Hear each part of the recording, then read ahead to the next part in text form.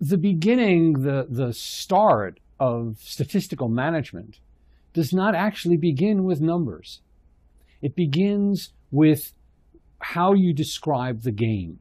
And by that I mean, when do you end your week? Now, in seminars and instruction I've done all over the world on the subject of management by statistics, I have asked that question. And not a great percentage of the audience has a distinct end of week. Many of you watching this now may well have, but it begins with when do you end your week? Because, again, the tennis game, the golf game that goes on forever becomes no fun. So one of the first things that are necessary to achieve good management by statistics protocol is when do you end your week? Now, often I hear, oh, we end our week on Friday. That's when our week ends. Okay. But then the next question is why? Why do you end your week on Friday? Well, we end our week on Friday because that's the end of the week. We work Monday to Friday. The next question that you need to look at is, when do you have your meeting where you evaluate the statistics at the end of the week? Well, we usually meet on Tuesday afternoon. All right, so the week ends on Friday, but then you have a meeting about production on Tuesday. Therefore, we're missing a bunch of production. In a football game, if they play on Sunday, when do they look at the films? Monday. If it's a soccer game and it takes place on Sunday, when do they look at the films? Well, usually right after, so things are fresh. And indeed, why do they even look at the films? Well, because we want to see how we did.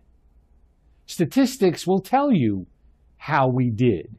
It doesn't tell you why you did what you did, whether the numbers were up or down, but it does indicate that this is an area to look at, meaning the numbers are off, that gets your attention.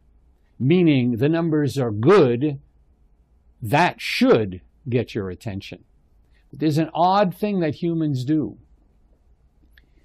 If things are not going well, everybody wants to know why. What's happening? Why aren't they going well? Where are our numbers? Where are the new people? Where are the new patients? Where are the new customers? And then if things turn around, things are going really well, then what? Do we now want to know? Do we want to look? No, it's going good. I don't want to know. This is management by karma. In other words, there was a reason why the numbers were down, but you don't want to know why they're up. I don't want to touch it. See, that's irresponsible. More importantly, it's a major management flaw. One gets real interested when the numbers are down or numbers are up, or indeed when we're tracking normal trends. So this factor of knowing what took place becomes important as, if I may use the word, responsibility. And by responsibility, we simply mean ability to respond. Respond to what? Respond to what took place that day or during that week. Oh, well, but I know how we did. I cannot tell you the number of times that I have been with clients who thought they were doing well, and when we got them up on a graph using all the modern tools and software, which, by the way, is very easy to do, we found that, they weren't doing so well. It was kind of flat. But because there were a few good weeks, a few good months, it gave the impression that maybe they were doing okay. On the other hand, I've had the opposite. I've had somebody say, well, it's been kind of tough. I don't think we're doing that well in some area or aspect of the business or practice. Only to find out when we ran the numbers, when we put the graphs up, actually, they were doing quite well. But it was masked because of a few weeks that weren't so hot or some disaster that happened in some plant somewhere and gave them the impression, you see.